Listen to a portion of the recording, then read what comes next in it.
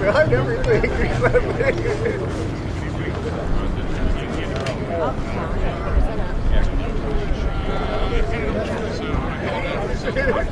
Yeah, no, okay.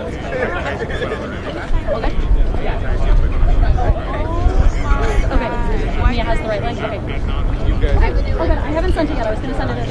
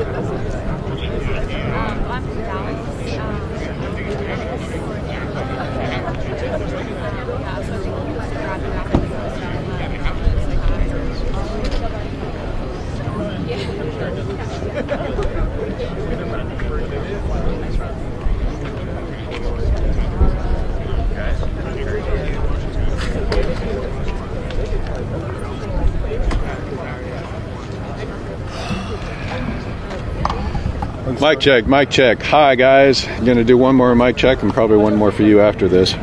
Great, thank you. Put that anywhere. Side right there? Yeah, that'll work.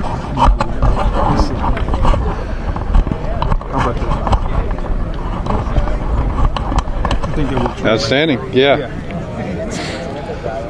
Hello guys, I'd like to thank the Academy for giving me this award. I'd like to thank my parents and my producer. And most of all, I'd like to thank Satan. Just kidding. Check one. Everybody got a good mic check? I'm waiting on him over there. Okay. I'd like to thank Satan. Yeah, I know. I'd love to have you on sound check. Yeah, I want to do that. Have you on sound check. Just to see the look of It's a joke. It's a joke. Everything's obviously going to change at the last minute because this is Congress. Yeah.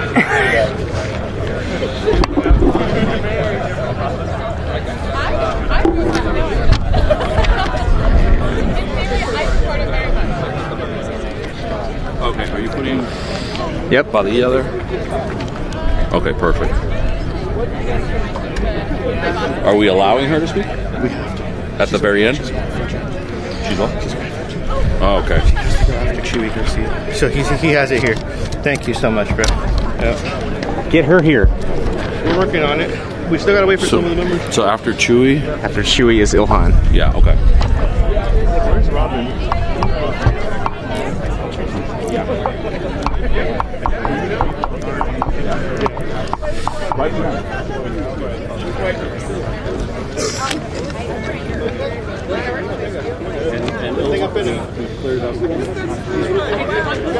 Back here. And then we can put you all. That would be an easy start. Who else is guiding?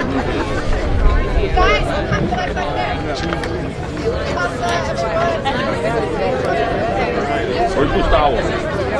All right, this is good. Yeah, we'll get you guys all. Yeah. And then, dude, I think you can. Okay. And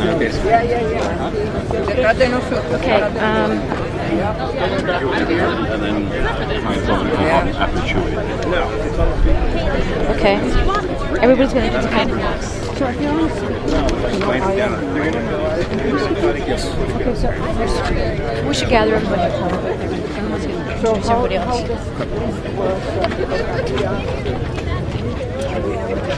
I need to know when you're ready. I think everyone is here.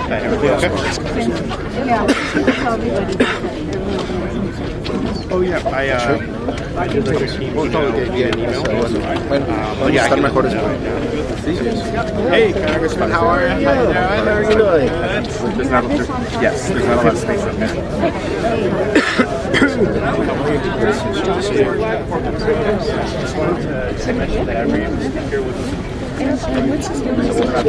Wait. Kevin? Can you give me my stack back? Or maybe just stick it in the Or give me those separately. Yeah. Put them in the folder. Okay, so if you're on this order, we have it up here. You'll introduce the next person. Okay. So I'm going to be starting it. No, I just yelled out. Such a warm guy. And then you'll be introducing. This is the warmest reception I've ever got on this side of the This because of the former house. Which are, yes. And then we know you are busy, so he's going to go. How are you? Good seeing you. Okay. And so you will. I don't know if you saw the list here.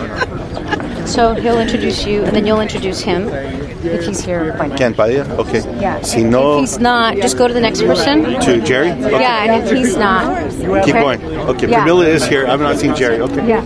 So if you're on the Hey, they did. How are you? Good to see you. Hey, Gabe. Senator. Good to see you, Ivana. You're right here. All right. I'm doing good. To see you. Okay.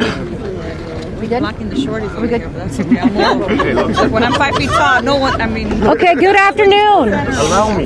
You're the only person. Good afternoon. I'm Congressmember Nanette Barragan and chair of the Congressional Hispanic Caucus, which is now a 42-member strong, the largest caucus we've ever had. The CHCs gather here today with our partners, which are leaders, members of other caucuses here on the Hill.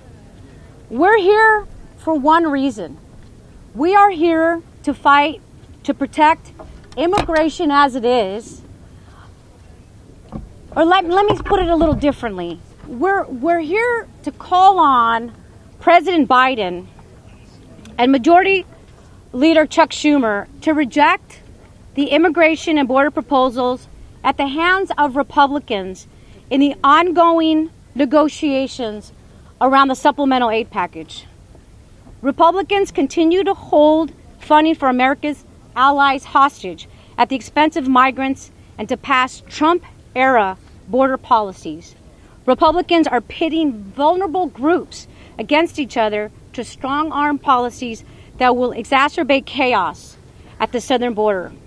We are urging the Biden administration to say no. Do not take the bait. We are calling on our colleagues to hold the line. To hold the line. Truthfully, the White House, and I've said this, should not have put border policy together with foreign aid, and that the two should be separated out. Now, I think that this is going to set a dangerous precedent, which is why we are standing here today. And this is exactly what Republicans want. They want to be able to get this now, and anytime we vote on something else, on foreign aid or whatever it is, they're going to ask for more and more and more. The CHC is concerned about the reports, the most recent reports that we're hearing now, of these Trump-era immigration policies possibly becoming permanent laws in exchange for one-time funding. And worse, these negotiations are taking place without a single Latino senator at the table, without a single CHC member at the table, and not even consultation or engagement with our Latino lawmakers. And that is completely unacceptable. As chair of the Hispanic Caucus, I urge the president to completely reject these ongoing conversations in which we are giving up. And we are saying that we're going to put basically an end to asylum. We cannot allow that to happen. And two, we need to continue to push to have our CHC senators at the table and in the room. And we call on the White House to also engage with the Hispanic Caucus and meet with us and work towards a solution that we can all come together and support. And the CHC will continue to sound the alarm bell on all the immigration policies that are being brought up in these funding negotiations that are going to be harmful. We know Republicans don't want to solve this problem. Some of what they're offering is only going to make things worse. And some of what they're offering doesn't even have anything to do with the southern border. And so we will hold the line. And with that, I'm going to have the honor of introducing the senator from New Jersey, who's been a champion for immigrants, a champion on this issue for a long time, and has been fighting in the Congress for a very long time to get comprehensive immigration reform. With that, Senator Menendez. Well, thank you, Madam Chair. I'm thrilled to join my colleagues in the House and in the Senate, and not just the Hispanic Caucus, but the Asian Pacific Caucus, the Black Caucus, the Progressive Caucus. It is a wide concern that we have.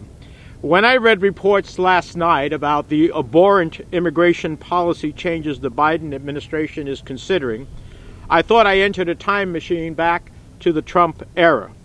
I could not comprehend how a Democratic president who vehemently countered Trump's policies as a candidate is seriously putting forward the most Trumpian, anti-immigrant proposal that President Trump himself could only have dreamed of accomplishing. These would be the most far-sweeping, anti-immigrant and permanent changes to our law in a generation. It would be a complete betrayal.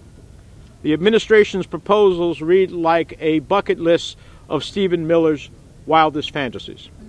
Resurrecting a Title 42-like authority, which would shut out even the consideration for asylum. Dramatically expanding migrant detention without adjudicating their cases, eroding due process en masse, expanding expedited removals to the interior of the country, raising the specter of roving deportation squads threatening dreamers, immigrant families, essential workers, and millions of others who have called America home for years, if not decades. Adding serious insult to injury, as the chairwoman said, not a single member, not one, of the House or Senate Congressional Hispanic Caucus is at the table for these talks. Not a single member of the CHC was given a heads up that the administration would be proposing or considering these right-wing non-starters, despite outreach from many of us over the last several weeks requesting to meet in person with the White House Chief of Staff. That is a hard slap in the face to all the Latino and immigrant communities we represent. Imagine the administration trying to cut a deal on voting rights or civil rights without bringing any members of the Congressional Black Caucus to the table. That would never be tolerated, and we absolutely cannot tolerate this either. The president is terribly mistaken if he thinks he can find support for these types of proposals among members of the CHC, the CBC, CAPAC, and the CPC, as well as all those who care deeply about the well-being and future of our immigrant communities. What the president is putting forward, if it is as reported, I think is dead on arrival. It's a complete non-starter. We must not allow ourselves to be pressured into accepting these poison pills in the name of supporting our allies abroad. Let me just say that. I have sat on the Foreign Relations Committee on Foreign Policy for 31 years. If the roles were reversed and Republicans were in the majority and we were doing such a thing, they would excoriate us for abandoning our allies and putting our national security at risk. And at the time of the call for freedom, to be absent. We cannot trade away fundamental protections for immigrants as a price to pass a supplemental aid package. Just as Republicans are willing to delay aid in the name of harming immigrants, we must be willing to do so in order to protect them. Holding the line here may be politically perilous, no doubt, but the time is now for us to meet the moment and speak out with moral clarity. We cannot stand idly by while an extreme Republican Party hell-bent on scapegoating and hurting immigrants tries to achieve their way. We cannot remain silent if leaders within our own party are selling out communities and then arrogantly turn to them on Election Day of next year expecting them to vote for them. This is not a time to mince words. The Democratic Party must decide. Are we the party that welcomes immigrants and understands our long history as a nation of immigrants? Are we the party that will ultimately, however, fundamentally gut asylum and pave the way for Trumpian anti-immigrant policies that are being proposed? So here's my personal message. And by the way, this is not about not doing anything. The suggestion by some that we are for doing nothing at the border is absolutely wrong. In April of this year, I put out a plan that extensively went through the things that we can do to deal with the challenges of the border and to deal with the 20 million people displaced in the southern hemisphere who don't have a place to call home and are in other countries that we could work with. There's a lot we could do. But what is being suggested is not going to achieve the solution.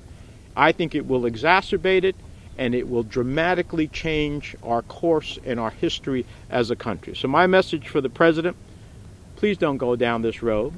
Don't cave in to the extreme Republican immigration proposals, because if you do so, you cement your legacy as the asylum denier in chief. That's not something we want to see. Thank you, Madam Chairman. Oh, and now let me introduce my colleague, who has been a tremendous ally. You know, when we are in that caucus room alone with other members and making our case, there is no one who has been a stronger voice alongside me than the senator from New Mexico, Senator Ben Ray Lujan.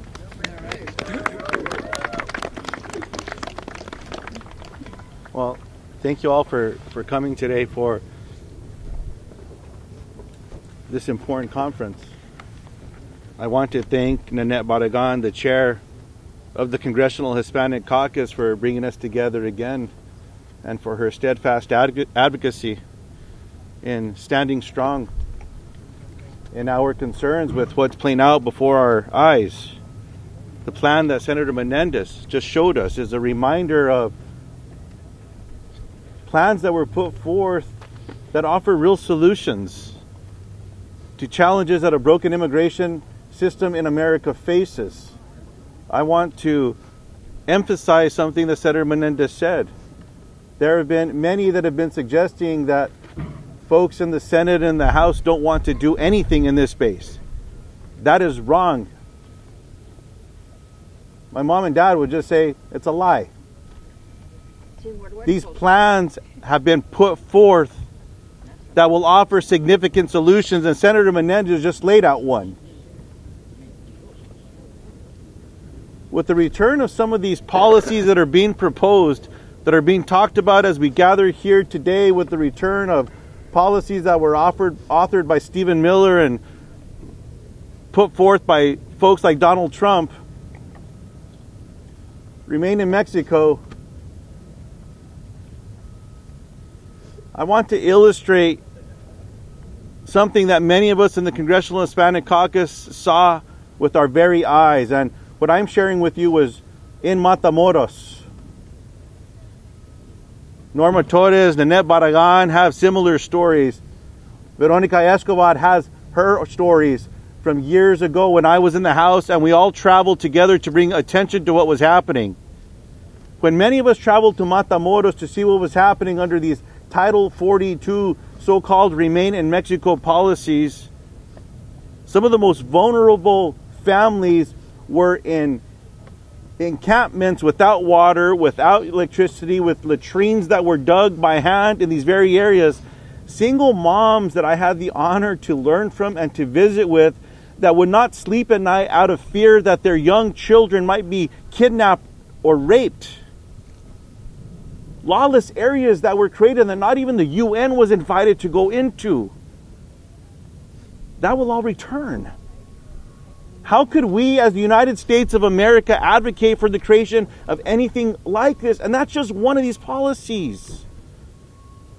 I certainly hope and pray that there are those at the White House that are listening, that we have asked for a meeting with the Chief of Staff, Mr. Zients. Please take it. Let's sit down and talk.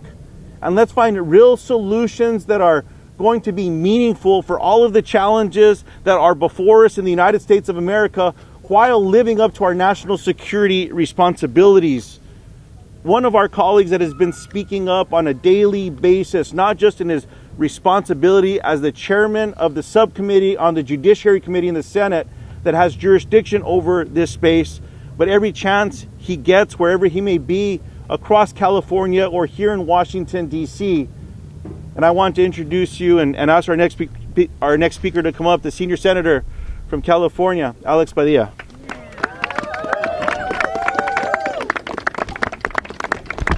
Thank you, Ben Ray. Thank you all for being here. Look, I'm going to try not to be too repetitive. We've had a lot to say for the last couple of weeks now, so you know where we stand. And it begins by reminding ourselves why we're in this position to begin with. It is because Republicans are holding hostage needed aid to Ukraine, a democratic ally fighting back against Putin's invasion. They're holding that aid hostage in exchange for Trump-era border policies. They say there's a negotiation. I invite you to follow their Twitter feeds. I'll quote them. This is not a negotiation. This is a price to be paid for consideration of the president's supplemental request. That is not negotiations in good faith. I appreciate what Ben Ray said, and Senator Menendez and others. We're not the Don't Do Anything caucus. Do we want to address, do we want to update and modernize our immigration system? Absolutely.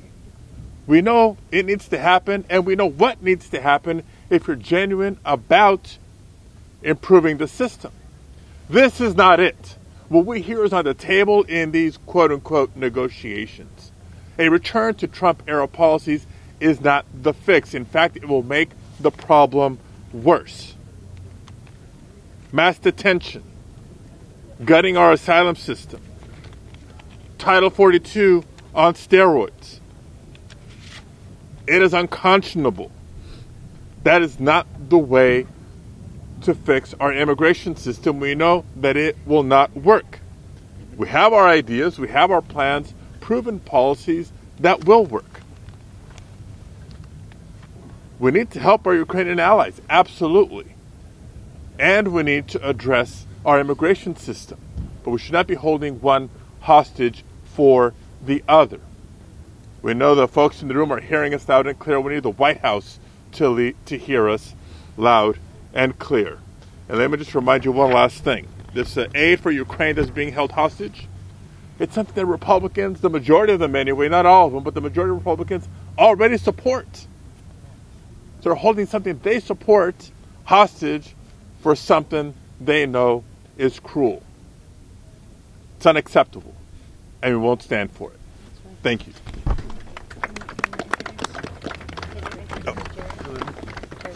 Now it's my honor to introduce the ranking member now of the House Judiciary Committee. I'm a member of the Senate Judiciary Committee, but the leader on the House side, Congressman Jerry Nadler. Thank you, Senator. Our Republican colleagues need to stop holding aid to Israel and Ukraine hostage over unrelated and draconian border policy demands. The fact that the Speaker of the House continues to insist that the House can only accept Ukraine aid if it is paired with the House Republican fantasy border bill H.R. 2 is ridiculous. The bill barely passed the House due to bipartisan opposition. The Speaker's insistence on its inclusion appears just to be an excuse to avoid an actual vote on aid to Ukraine. As it is, the border changes being discussed in the Senate are deeply troubling. They would decimate our asylum system, return us to Trump-era policies of transit bans, and further eliminate essential legal pathways. What's worse, none of these changes would actually fix the situation at the border. These are not solutions that would propel us forward into a better system. Instead, they would take us backwards. Sadly, we have seen the deadly and dangerous consequences of shutting our doors to refugees. When the United States joined with Canada and Cuba in turning away the MS St. Louis and her more than 900 Jewish passengers in 1939, we allowed refugees to be returned to persecution in Europe. Nearly one-third of the boat's passengers perished at the hands of the Nazis. Many other countries also turned away Jewish refugees during World War II. The horrors that followed led to the creation of the United Nations and ultimately to the international refugee framework that we still use today, the asylum system. The changes being proposed in the Senate fly in the face of those commitments we made to ensure we never again return those seeking refuge to their persecutors. As we have said all year, it is long past time to reform our immigration system, which has been atrophying for 3 decades, by providing more legal pathways for people to come to the U.S., by modernizing the system for people to be able to work and to be with their families, and by hiring additional immigration judges and asylum officers so asylum claims can be heard quickly and efficiently without compromising due process. House Democrats have consistently offered and passed bipartisan solutions, like the Dream and Promise Act and the Farm Workforce Modernization Act. If the Senate really wants to make progress in immigration, it would act on these bipartisan bills instead of giving in to Republican hostage-taking on crucial policy issues as part of a supplemental funding bill. The fact that the price for supporting our allies abroad and investing in our communities at home appears to be a return to the dark days of Donald Trump's immigration policies is a shameful sign of just how broken this Congress has become. Thank you, and now introduce the chair of the Congressional Progressive Caucus and the KPAC Immigration Task Force, co-chair Pramila Jayapal. Thank you so much, Ranking Member Nadler. Thank you, Chairwoman Barragan, for your leadership on this, and to all the CHC members as well. I also want to thank my colleagues in the Congressional Progressive Caucus, which I am proud to chair. And we have been on the front lines of this debate. Let's be very clear once again about why we are here today. Republicans are choosing to hold Ukraine funding hostage in exchange for cruel and unworkable immigration policy demands. Senate Democrats and the White House must not agree to these extreme demands. It is imperative that my Senate colleagues and the White House understand what is on the table are policies so extreme that if enacted It would literally be the most exclusionary, restrictive immigration legislation since the racial quota laws of the 1920s, literally turning the clock back 100 years. And I say that also as my position as the ranking member of the Immigration Subcommittee. We also, by the way, were not consulted, just as Senator Padilla's Immigration Subcommittee was not consulted. We absolutely need to reform the immigration system, which has not been reformed in 30 years and no longer meets our country's needs. But returning to Trump-era draconian policies that rely on enforcement-only strategies will not solve the problem. The proposals that are being discussed right now in the Senate would only create more chaos at the border and decimate our outdated, overburdened immigration system. It would completely shut down the asylum system for people who are facing danger in their home countries at risk of being sent back without any due process. Changing the credible fear standard, implementing a transit ban, enacting a new indefinite Title 42 type national expulsion authority, and hugely expanding expedited removal that leads to mass deportations. These are hallmarks of Donald Trump and extreme MAGA Republicans. They cannot become the hallmarks of the Biden administration and Democrats. This is not how immigration policy gets done. Trading permanent policy changes for short-term, one-time funding is a bad deal.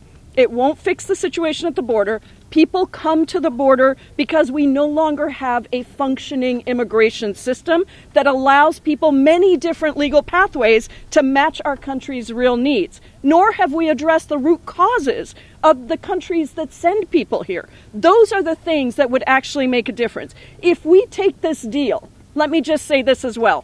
What happens the next time the administration asks for more Ukraine funding or for some other must-pass bill?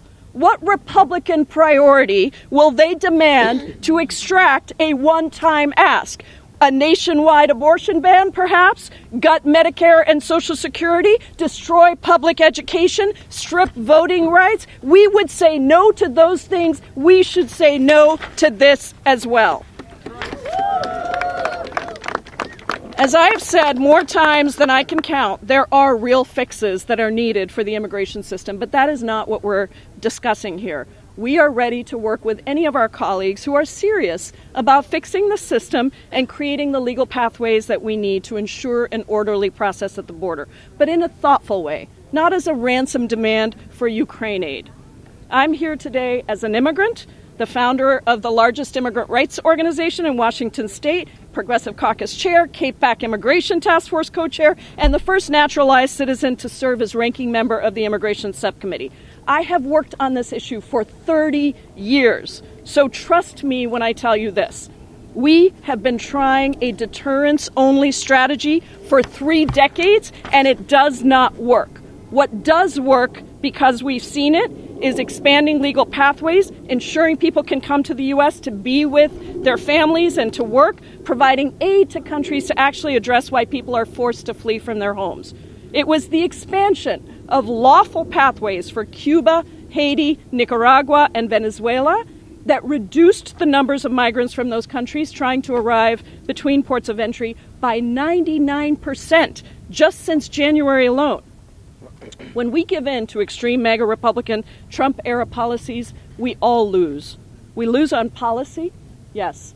We lose on politics, yes. We lose ourselves and our moral center. Stop this madness. The message is clear. No resurrection of anti-immigrant Trump policies, no destruction of the asylum system, no trading immigrant lives for foreign aid, no destruction of our own humanity. And with that, it is my great pleasure to introduce Representative Raul Grijalva, ranking member of the Natural Resources Committee and the former co-chair of the Progressive Caucus. Thank you very much. Thank you very much. And my colleagues have said it. They've laid out what we're here for, to send a message to the Biden administration and to the Senate. The hostage taking of the Republicans and the extremists in the House of Representatives has to end. And unfortunately, I've been here long enough to see this pattern over and over again. When we get to this point, the collateral damage that's put on the table, the expendable commodity that is put on the table in negotiations is immigration, migrants, asylum, and refugee seekers. And we're here again. And giving in to racism in this issue, because it is, giving in to this hostage taking and blackmail, which it is, and giving in to the threat that the Republicans have made that they're willing to undo Ukrainian aid unless they get what they want. And what they want is to fundamentally not only change, but construct an immigration system that we cannot call an immigration system. I feel that the Biden administration has to understand that we're here because we're not collateral damage. We're not expendable. And that there are solutions to be taken, long range and short term. But I have the privilege of representing the entire border in Arizona with Mexico. The entire border, every port of entry, every community affected by this. And the humanitarian crisis, and it is a humanitarian crisis on the border, needs to be managed, it needs to be resourced, and you need to work with local communities to assure that. And the long-term solution to a broken immigration system, as every member that has been up here has said, we are prepared to sit and talk in serious discussion about where to go forward. But that's not what's on the table. What's on the table is to further create chaos on the border, to make immigration the Achilles heel for Democrats in the coming election, and to twist an issue of human life and value into an issue that becomes a politically expendable commodity. I don't believe it is. I value that the majority of the people, not only in Congress in this country, believe that as well. And going forward, I think Biden needs to know, we've seen this movie before. That's right. We don't like the ending, and we're not going to tolerate the ending. Thank you very much.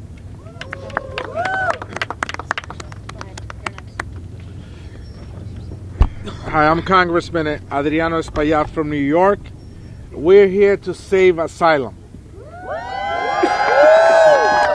Asylum is an intricate part of the fabric of America. It is deeply rooted in the everyday lives of millions upon millions of American families that have come from all parts of the world seeking a better future. And we are at this crossroad, and this must not be a zero-sum game where an automatic win for one translate into a devastating loss for another.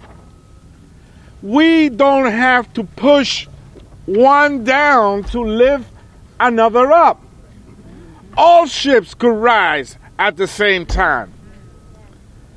And much has been said that we haven't proposed an alternative, and that's false. That's a lie.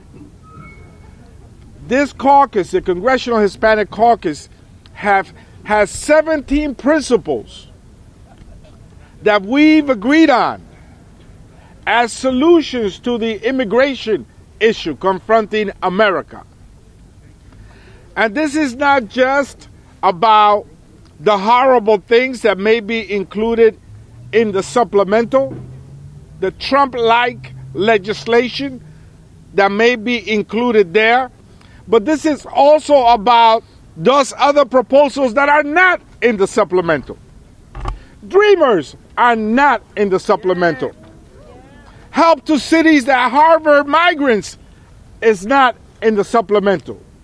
Family reunification is not in the supplemental. Expanded TPS is not in the supplemental. So it is not just about the horrible issues and proposals that are being peddled as a three-car Monte game, a confidence game, but this is really about the solutions that have been kept out deliberately premeditatedly kept out. So we're here to save asylum. Estamos aquí para salvar el asilo.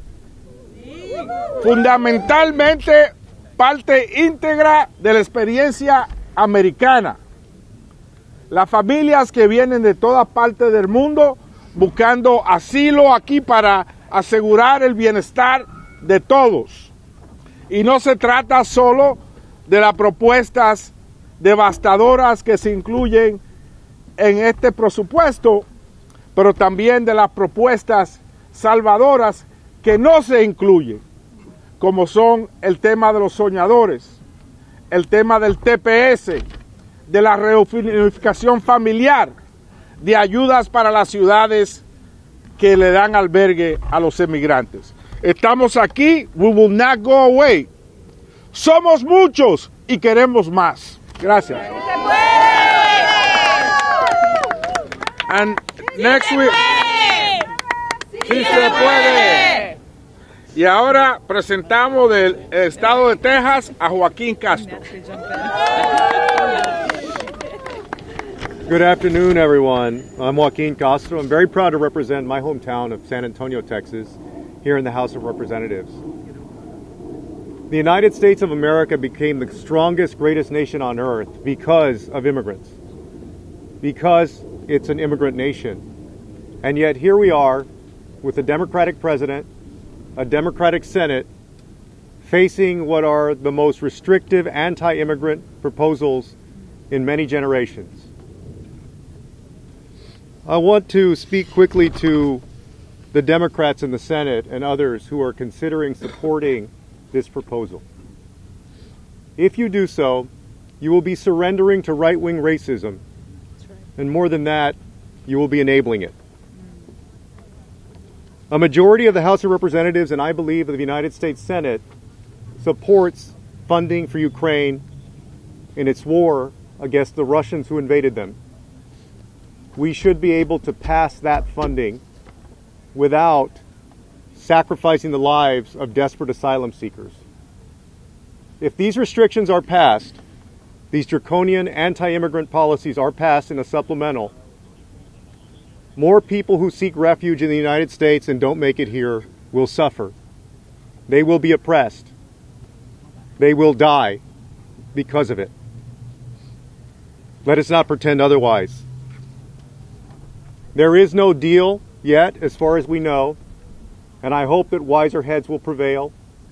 I hope that Democrats will understand that the right-wing appetite for fear-mongering, to use immigrants as political scarecrows, cannot be satisfied by this bill. They will still say that Democrats are for open borders. They will continue to lie. And yet you will have sacrificed the safety and the future of millions. I urge my colleagues in the House and the Senate to reject any kind of proposal with these restrictive policies. And now I'd like to introduce a great colleague from our great state of Texas. That's Veronica Escobar of El Paso. Buenas tardes. Estoy aquí enfrente de ustedes con mucho orgullo de representar la comunidad del Paso, una comunidad fronteriza. I stand here in front of you with so much pride representing a great community on the U.S.-Mexico border, the community of El Paso. My community has been providing goodwill to migrants for decades and decades and decades. We have demonstrated to the country what can happen when people of goodwill choose to extend a helping hand to some of the most vulnerable among us. But I will also tell you at the same time, representing the community that last year saw the highest number of encounters with vulnerable migrants, that the status quo is unacceptable. We have seen migrants arriving after being extorted, sexually assaulted, threatened, attacked, detained on what is a journey filled with horrors. I have spoken with probably thousands of migrants just during my time in Congress, not counting my time preceding Congress. And my community has known for a long time that Congress needs to act, that the status quo isn't just unacceptable, it isn't just unsustainable, but the status quo is inhumane. But the answer is not more inhumanity in the face of an inhumane status quo. I can also tell you that my community and many of my colleagues who joined me on trips to El Paso, we have brought almost 25% of Congress to my community on congressional visits. We have seen what happens with the implementation of the policies that are being discussed. I don't know what is actually being discussed. I'm not in the room, but we know from reporting that it is a return to Trump-era policies. And while there might be an immediate short-term impact on migrant arrivals, none of these policies address the underlying issues. None of these policies address the broken system, and none of these policies acknowledge what all of us know, which is our country needs immigrants. That's right. Our country thrives because of immigrants. I bet every one of my colleagues can tell you stories about CEOs and business owners and leaders of industry who come to us saying, we need workers, we need a workforce. We've got to be competitive in the future. Immigrants make us better. They make us stronger. They make us more competitive as a country. And these are people who are literally dying to get here. They are literally dying to join with us to build a better country. We do have to fix the issues that we face. We face great challenges. I can tell you my community is tired. My local governments are tired of filling in for the federal government. My volunteers who volunteer at shelter networks throughout the community, they are exhausted. But what the Senate is talking about would be horrific.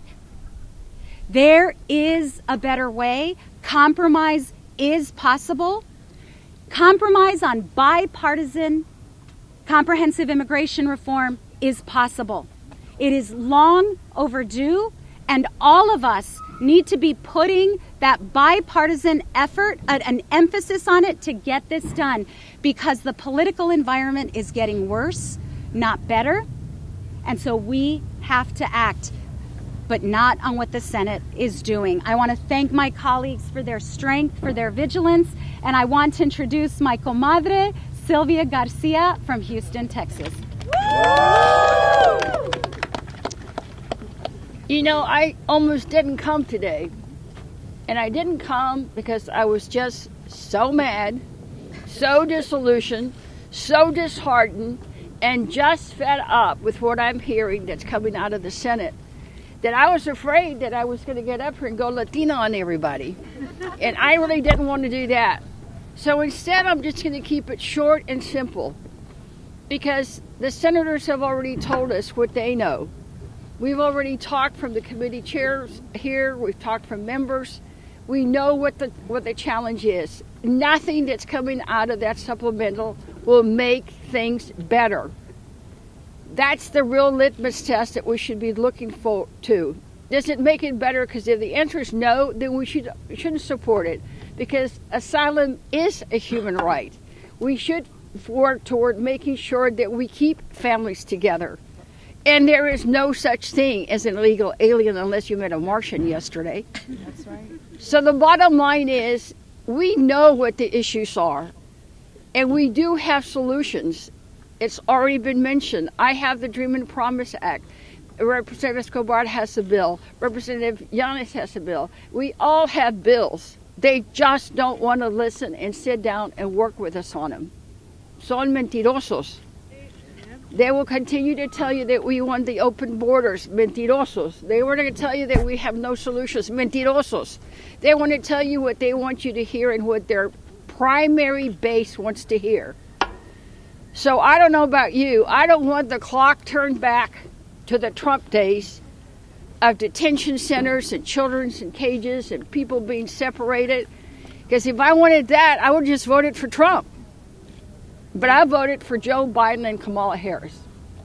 So we must do better. And I know that working together in a bipartisan fashion, we can.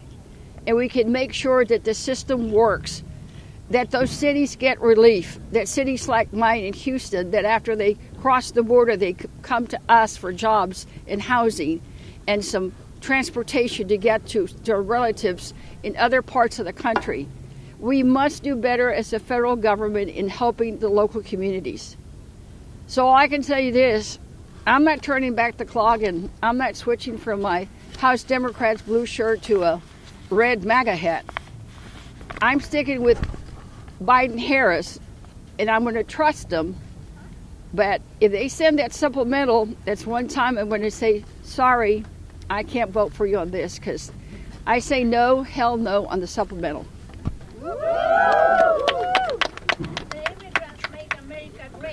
That's right. That's right. Good afternoon, everyone. I'm Congressman Chuy Garcia, a proud immigrant from the city of Chicago. And this afternoon, I'm very proud to stand with the CHC and our allies in sending a clear message to the White House. We are not ready and don't believe that the Statue of Liberty needs to be dismantled.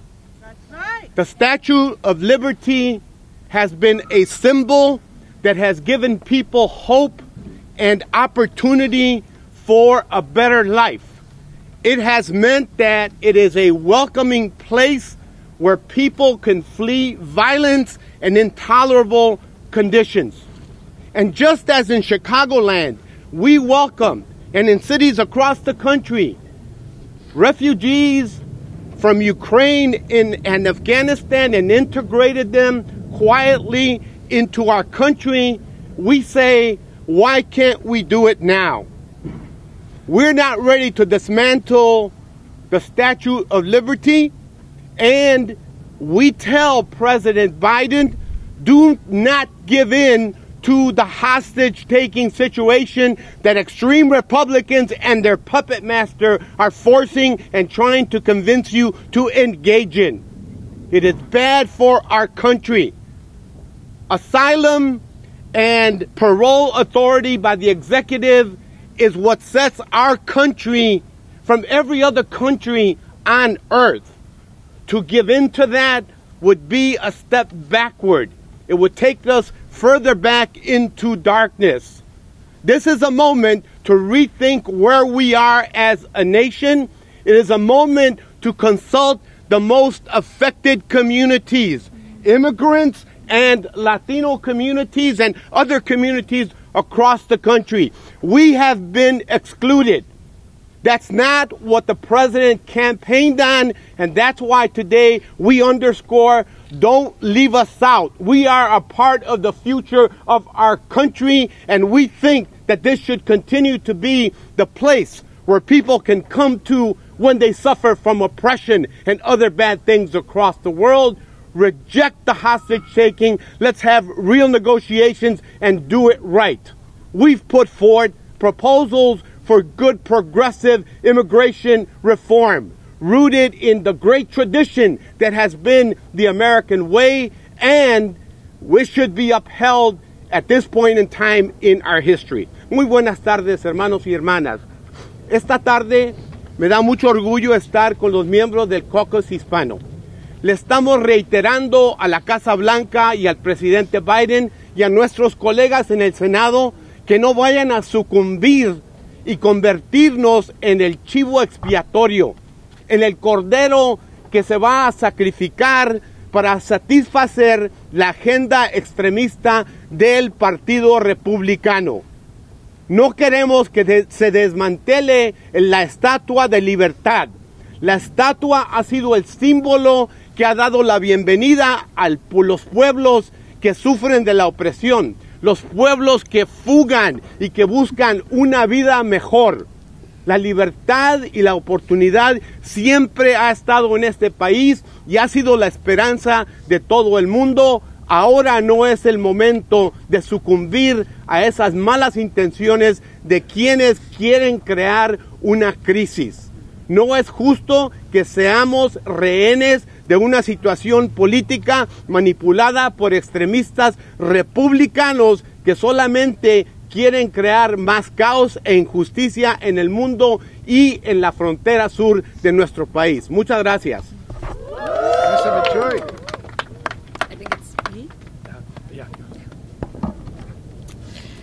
Well, I'm not sure I understood what my brother from Illinois said, but it sounded very impassionate. And I will join him in saying that I am also a proud immigrant, a refugee that represents the great state of Minnesota. I am here because I believe asylum seekers should be treated with humanity because I was. Because I believe that refugees should be welcomed in our country like I was. I am here because I reject in the strongest possible terms the inhumane Trump-era immigration policies that dehumanize migrants, turn away asylum seekers, and violate international law. To be clear, expelling migrants without asylum hearings is in direct violation of international law and the United States law, both of which guarantee the right to seek asylum. But just as importantly, they do anything to make our country safer. Around the world, there are more people displaced now more than at any point in human history. Human rights violations, rampant violence, massive global inequality have produced migrants and refugee crises in the Northern Triangle to the Horn of Africa, from Venezuela to Ukraine to Sudan and Burma. It is no surprise that many of these people find themselves at our border with Mexico, clinging to the belief that the United States is still a refuge for people fleeing violence and oppression. Like many of us, I have spoken to countless people in my district who have made unthinkable, dangerous journeys across land and sea to escape their homes. People who have been smuggled from Cameroon to Colombia, then crossed Central America by foot. Children who have fled gang violence in Guatemala, political dissidents who have been tortured in Egypt, families torn apart by civil war in Sudan. We solve none of these problems fueling this global crisis by punishing its victims. We will solve them by living up to our promise, by welcoming people who face credible threats of violence in our homeland. I know this because I was one of these people. I came to this country as a 12-year-old refugee after I lost everything in a civil war. And I would not be here standing in front of you as a member of Congress without the humanity and generosity of refugee resettlement groups, our incredible country, and the community of the Twin Cities that welcomed me with open arms. I hope we will remain a beacon of light and hope, and that we will reject this cruelty, and that we will live up to the promise of the Statue of Liberty, in which the following words are inscribed: "Give me your tired, your poor, your huddled masses yearning to breathe free, the wretched refuse of your teeming shore." Thank you. And with that, I introduce Representative Rob Menendez from New Jersey.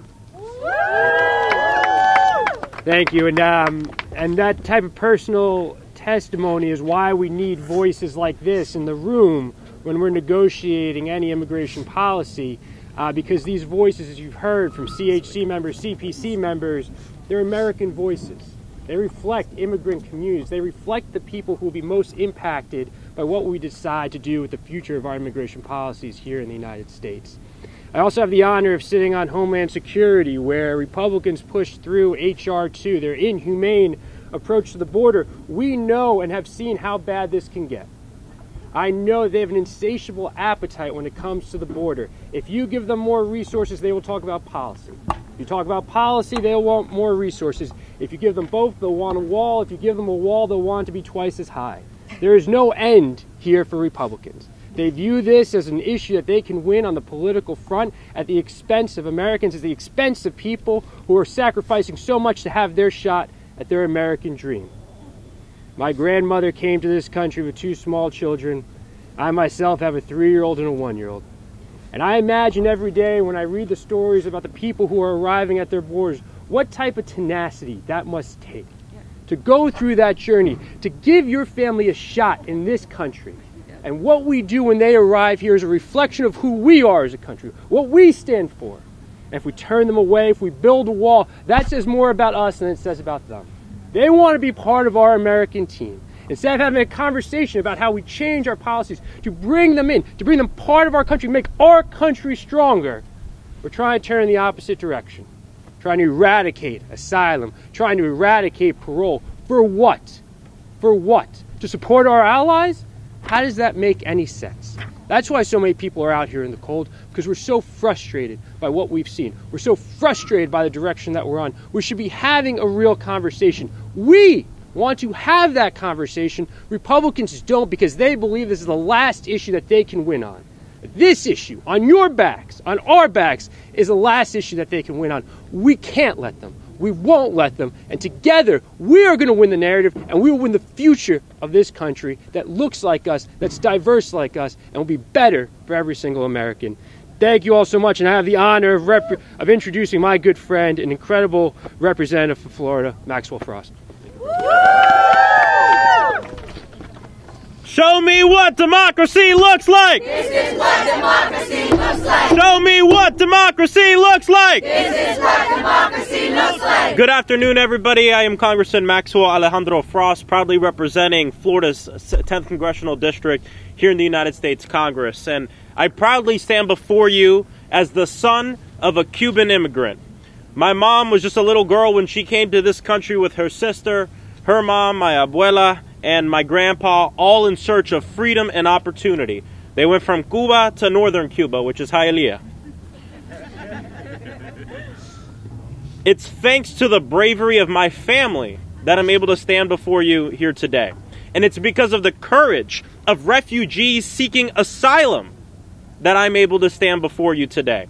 As a proud Afro-Latino, the first Afro-Cubano in Congress, and a proud Floridian, I am deeply disturbed and disappointed by the reports that congressional Republicans are getting closer and closer and closer to their efforts once again to gut our immigration system at the expense of immigrants. And what's even more disappointing is the word that there are Democrats who aim to use immigrants, immigrant families, and refugees as a political bargaining chip. Let me be clear. I agree, and we agree. We know that there is a humanitarian crisis at the border. We agree that our immigration system is completely broken and requires real comprehensive reform and change. But the problem here comes down to what your approach is. Is it about compassion?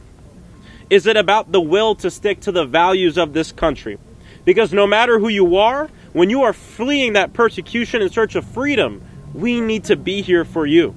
We believe that this country has a duty to help innocent migrants fleeing instability and violence. We believe that all people, regardless of their status, should be treated with dignity and respect by virtue of being a human alive right now.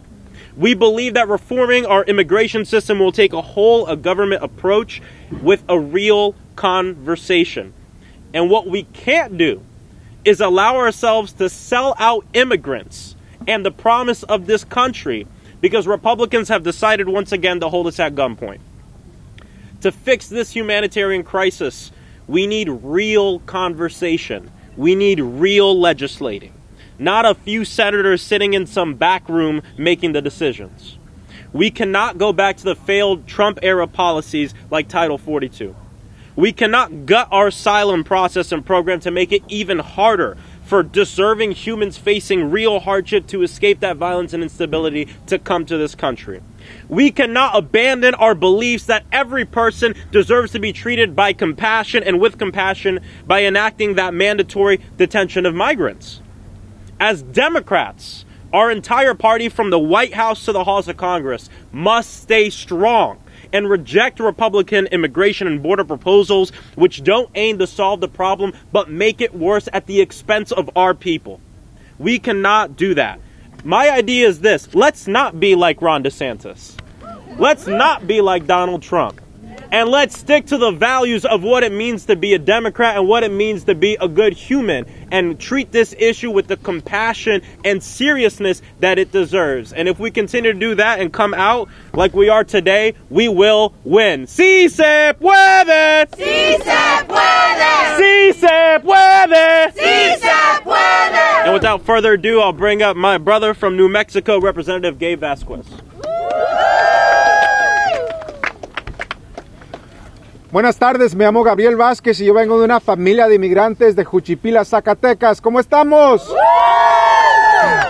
Le quiero dar las gracias a los organizadores que están aquí con nosotros. Without the organizers, without the people power, this would not be possible. So let's give one more. Sí se puede. Gracias. It is people power that will truly change immigration reform in this country. And today a lot has been said, but I'm going to deliver my remarks en español. Porque para mí es importante que nuestra gente en este país entienda que tiene gente representándolos en el Congreso. También tenemos mucho en común. Los americanos y los inmigrantes estamos persiguiendo juntos el sueño americano. Yo soy un producto de la frontera de México. Crecí en ambos lados del muro. Mis padres trabajaron en las maquiladoras y yo crucé la frontera cuando regreso a mi distrito para visitar a mi abuelita en la Chaveña de Ciudad Juárez. Pero represento a Las Cruces, Nuevo México, el segundo distrito, como un orgulloso americano. Viviendo en la frontera, yo he visto los retos que enfrentamos en la frontera. Hoy especialmente con una crisis humanitaria y el flujo también de cosas como drogas y fentanilo a nuestro país. Y es una de las razones por que yo decidí a postularme para el Congreso. Porque estamos en un punto importante en el que necesitamos voces hispanas y voces inmigrantes para resolver estos problemas. Necesitamos soluciones que trabajan para todos, pero no lo podemos hacer sin discusiones con la administración, que aún no incluye a los miembros del Caucus hispano en conversaciones sobre la inmigración.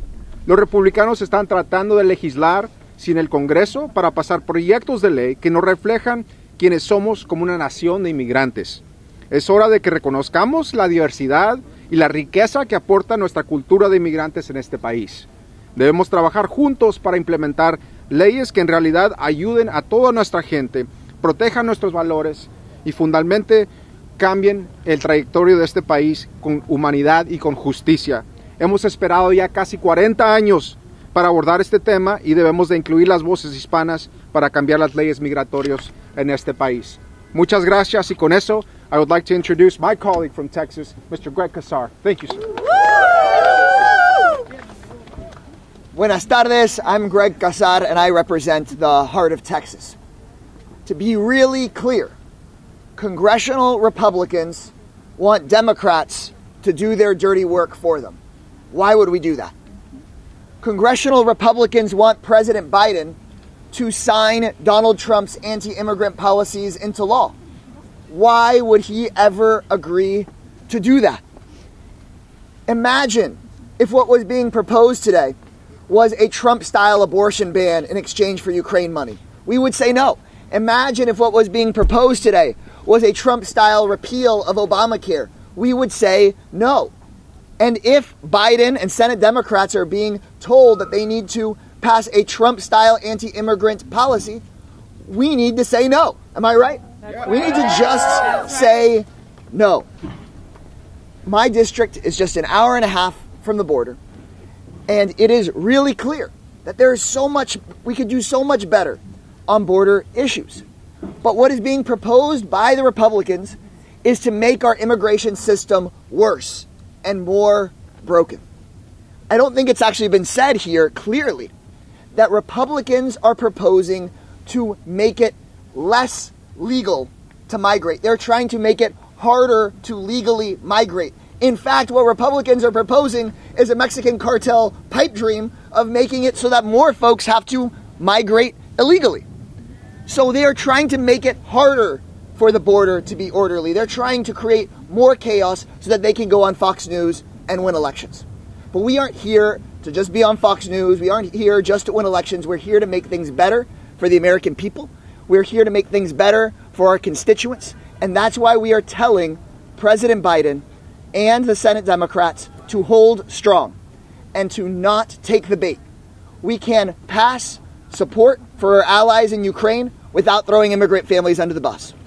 Republicans want Democrats to throw immigrants under the bus. We got to say no. Republicans want Democrats to throw working people under the bus. We've got to say no. Le decimos hoy al presidente Biden y al senador Schumer que en vez de estar ayudándole a los republicanos en sus propuestas racistas, que en vez vengan a nuestro lado, al lado de la justicia, al lado de la humanidad, al lado de los trabajadores, al lado de un pueblo y un país que tiene una historia de apoyar a los inmigrantes. Ven a nuestro lado y los apoyamos. Y si no, vamos a oponer y vamos a luchar en contra de estas propuestas racistas. Gracias. And to close us out, my sister, la congresista Delia Ramírez from Illinois. ¿Tienen frío? No. Are you cold? No, man. Que no hay frío. No one's cold here. No one's shaking. No one hopes that it was 65 degrees. No one. But in all seriousness, we will stand here another 5, 6, 10, 15, 20 hours if that's what it's going to take for our president to understand that what is being proposed is deplorable. It is irresponsible and it's unacceptable. I want you to look at the faces of the people that are standing here and have been standing for the last hour. They are the face that make up America. I just got back 2 days ago from Guatemala and Honduras. And as I stood there, I thought, yeah, it was 85 degrees. I should have enjoyed it more. But more importantly, I remember talking to a family en la estación in Guatemala, en la capital, a family from Venezuela. And this little girl that grabbed my hand, me agarró la mano y me dijo, Señora, ¿nos puede ayudar? Can you help us? You see, they had been traveling for 2.5 weeks through jungles and countries, and they had been robbed. They had seen and experienced, and that little girl had seen and experienced more than any of my colleagues who dare to use children as scapegoats for their political points. So I'm not going to get into detail of what my colleagues have already said, but what I need to do is I need to add to what Congressman Greg Casar said. You see, this game that we're playing about give us HR 2 and we'll give you Ukraine, it is a tactic and a strategy that they want to take till next November in order for Donald Trump to become the president of this country again. And what I am asking my colleagues, Democrats, the president, don't take the bait.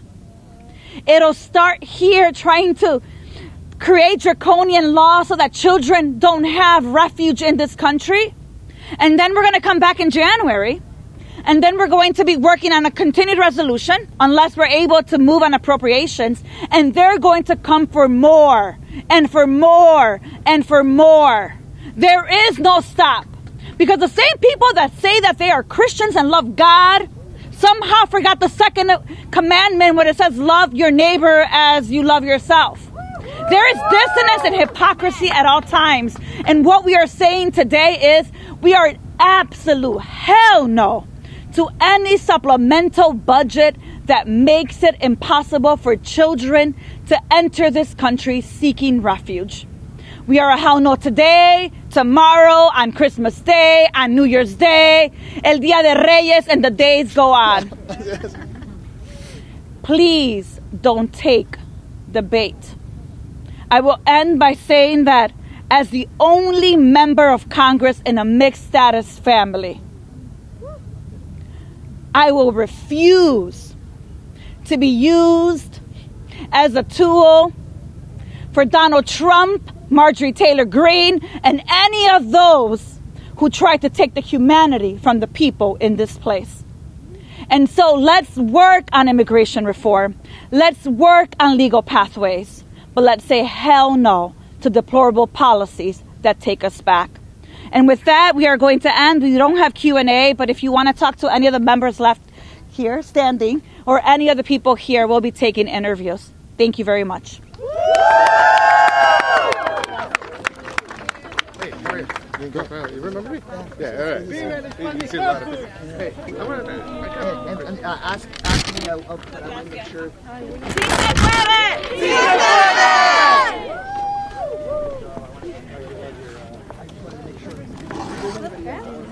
Sí, sí, se lo doy. Se lo voy a sacar los...